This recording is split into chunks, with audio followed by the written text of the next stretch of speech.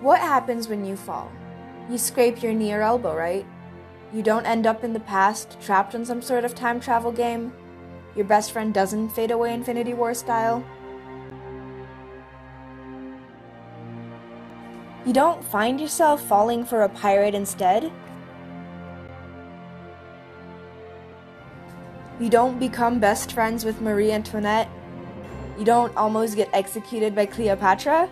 No? How strange.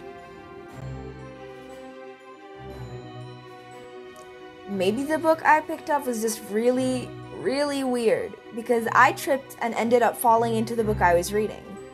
Try not to be a klutz like me. Try not to fall into your book.